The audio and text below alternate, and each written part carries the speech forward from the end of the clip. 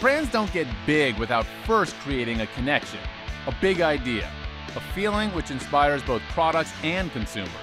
Today on Style Innovators, we'll hang with the husband and wife team who are the brand, Kate and Andy Spade.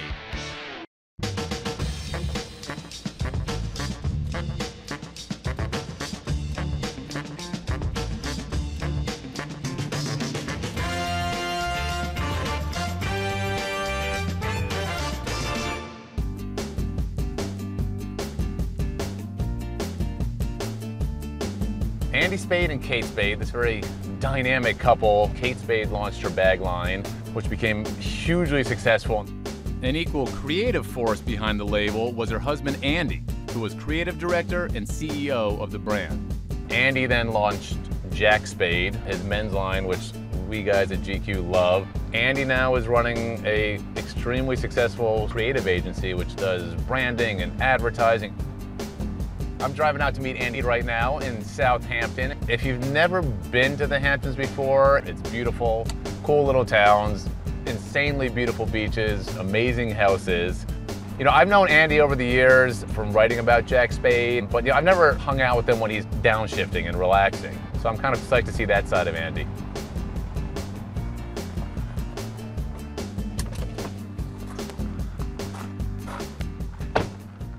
Mr. Spade, How are you?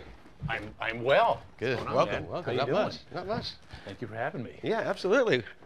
Can I get you a drink or something? I will take a drink. Andy has spent his career refining his own unique sense of taste. One part Americana, one part nostalgia, one part subtly subversive. It's all on full display at his and Kate's Southampton house, a former art school run by the turn-of-the-century impressionist William Merritt Chase. Want to come in? Yeah, let's check out the house. This studio was the original building on the property when William Merritt Chase was putting on the school program here. The stage, as you can see, is still intact. We contemplated taking it out and opening up the back of the house, but we wanted to keep the integrity of the original studio. When was he teaching and when was he living here and painting here? It started in the 1880s. The other part of the house actually was added on later in the 1920s, and it was a part of a dormitory. This summer, because we were traveling, we actually gave the house to a group of artists who were here and actually doing classes, as William Merritt Chase did. So while they stay here and they have the classes, you can see these are some of the drawings. This is a rendering of our house actually made out of root beer candy cane. root beer candy, exactly. This is called a ghost ship. An artist named Robert Hawkins, who grew up in the 70s and 80s, he would go to the model hobby shop, buy a ship, and then distress it. The glass he broke intentionally. He burned out the center, distressed the sails. They're doing this with clothing for years. You know, they're distressing the denim and distressing all these different washes. He just happened to do it on a ship. I didn't have it when I was at Jack. It probably would have ended up in the Jack store, but it wasn't there at the time.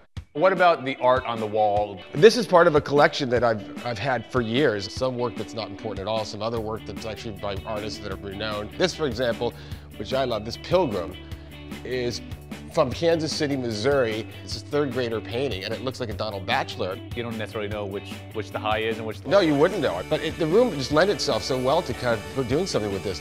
You got a pool out there. We have a pool. Let's check it out. Do you use the surfboard or is the surfboard there just for looks? It's a longboard. I can't shortboard anymore, so I occasionally will go out longboarding. You grew up skateboarding, right? I grew up skateboarding. I grew up in Arizona, spent the summers in Southern California surfing and skating. Were you good? I was a very good skateboarder. I was on a team in Arizona. They were called the Sidewalk Surfers. We were sponsored by the local skateboard shop. And we traveled around the country, and mostly on the West Coast, you know, in all those little competitions that they had in the skate park. So I did it every day. I mean, I skipped classes to skateboard. I had terrible grades. I didn't know what I was doing, but I had a great time skateboarding. We got the awesome studio space. We've got the pool. What's your other favorite room in the house? My favorite room is a watercolor studio. I don't think this originally was part of the house. It was probably added between 1900 and 1910.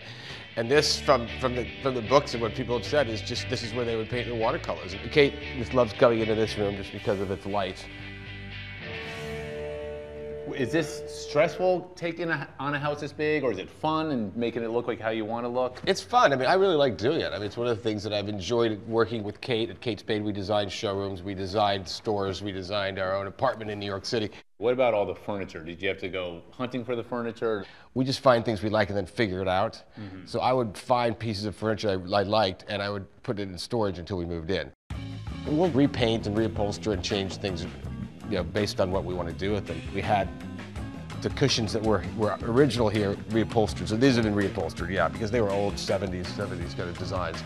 When I worked at Jack and Kate, I started learning about manufacturing, about making products and working with different fabrics. So you're working with leather, then you're working with nylon, then you're working with burlap. So you learn the process and you apply kind of the same ideas to what you're doing at home. Where do you think you got that interest from? I think it was when I was skateboarding. The thing about skateboarding, you have your own kind of style because you start getting your own vans customized. I mean, that was something other kids didn't do, but you could call up van, and I would pick different colors for the van shoe for skateboarding. Quicksilver would also customize your shorts for you. You could call up to the factory and make them all. What about your brother, David Spade? Did he get any of your style bug, or is he just Mr. Entertainer guy?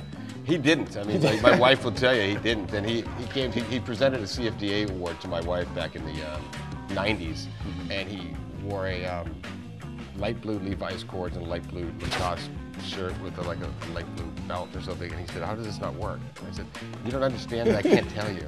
You can't. If you need to ask, is there anything else we need to see in the house, cool-wise, if you want to point out? The only other thing I was thinking was nice is just this little back patio here. I could walk you out and show it to you.